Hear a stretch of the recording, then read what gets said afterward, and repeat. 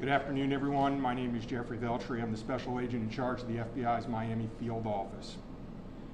The FBI has assumed the role as the lead federal law enforcement agency in the investigation of the incident that occurred earlier today at Trump International Golf Course here in West Palm Beach, Florida.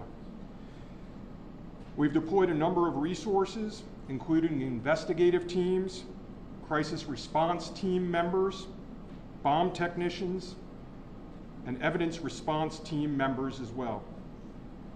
What we need right now is for the public to avoid the area around the golf course. We will continue to support this investigation with the full resources of the FBI, alongside our partners with the United States Secret Service and the Palm Beach Sheriff's Office, as well as Martin County Sheriff's Office and state and local law enforcement. I would ask that if anyone has any information that may assist with this investigation, to contact our tip line at 1-800-CALL-FBI or at tips, that's TIPS.FBI.gov. Thank you.